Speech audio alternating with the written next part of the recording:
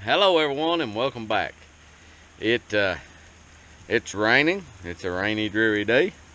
We probably got over an inch of rain today, so we're not plowing this afternoon. So we're gonna talk about a subject that seems to be pretty popular in the last day or so. And but before we go any further, I am going to make this statement, and I mean this statement from the bottom of my heart. This is not a political video. So be sure to watch it to the end. I want to use a current event to make another point. Uh, I do not delve into politics on YouTube. I have my political beliefs, which are mine, and it would be rude and inconsiderate of me to try to, push them off on anyone else. Uh, Along the same token, I feel that about other people's political or whatever belief system they have. Uh, you know, you're good to have yours. Don't push them off on me, and we get along just fine. Um, because I believe that's everyone's right.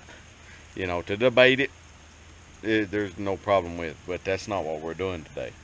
So, as you may or may not be aware of, a political figure made a comment, and I'm paraphrasing here, that basically farmers or blue collar type folks, factory workers and stuff, it didn't take a lot of intelligence to do those occupations.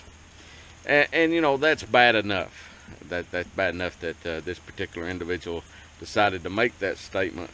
But unfortunately and sadly, he's not alone in that opinion. Um, that in some circles that's a common held belief, and nothing could be further from the truth. you know Agriculture is a very very complex uh, occupation. If you farm and you do it correctly, you are a non-stop 24/7 problem solver, and it takes a lot of mental and intestinal fortitude. The problem with these types of statements and these types of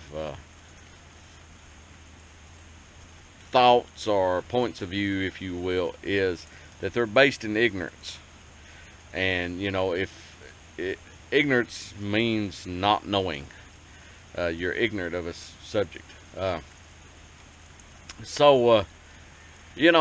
of the problem is that farmers make up less than 2% of the population, and we don't do a real good job of telling everyone what we do. If you live in an urban area and you're cut off from the rural agriculture sections of the country, you can't survive. Period. You just can't. There's no way to survive. What people don't realize, and this is kind of the point that I want to make, we talk a lot of times about, the modern life.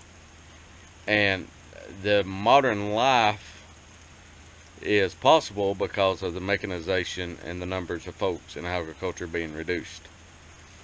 Before the mechanization of agriculture, basically everyone had to farm or live close to a farm to survive, to live. Once farming was mechanized and we had infrastructure to transport farm goods, fewer people had to grow their own food. They give them an opportunity to move into more urban areas, which spawned the Industrial Revolution, which led to multiple technological advancements in society, which led to fewer and fewer folks needed in rural agriculture areas of the country, because we became so efficient at it that fewer people could feed a lot more people. We started feeding more people per acre, and that trend has continued. So, if you get on social media, there's a lot of banter about the comments made. And you know, it's one of those things. If you're involved in agriculture, you need to educate people where the food comes from. You need to educate them that this is not an easy job. You know, basically we're busting our backside, using every creative mean you can think of to feed the world. And it's often underappreciated. And same with blue collar work. You know, I was talking to a farmer today, and he said that he was going to invite this individual to his farm to help square bale hay all day, and then they would both go take an IQ test. And you know, that's that's kind of I think a lot of folks' opinion. But you know, tell you a story, and in a nutshell, that's the reason for my YouTube channel. I just want to tell the story.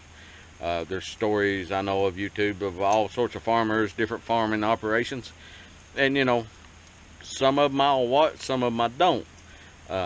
But the idea is to tell the story of a small part-time farmer. And you know, the knowledge that's anybody that's ever talked and had a candid conversation with an old farmer realizes that they are a walking, talking encyclopedia of knowledge, practical knowledge. And so, you know, it's one of those things. Oftentimes, you know, I said this is not a political thing, and it's not, because, you know, I'm a firm believer, and I'm a firm fan of Mark Twain and some of his quotes. And one of them is, and I'm paraphrasing once again, is, it is better to remain quiet, or it is better to keep your mouth closed and be thought a fool than to open it and remove all doubt. And I think that's a quote we could all use every now and then. Anyhow, we're going to get to spring tillage at some point. Maybe. We hope. If you like what we're doing, please subscribe. Hit that notification bell. If you see a video you like, give it a thumbs up. If you have a comment or question, please do so. That's just my 2 cents worth on today's current events. Take care. We'll talk to you guys later. Bye.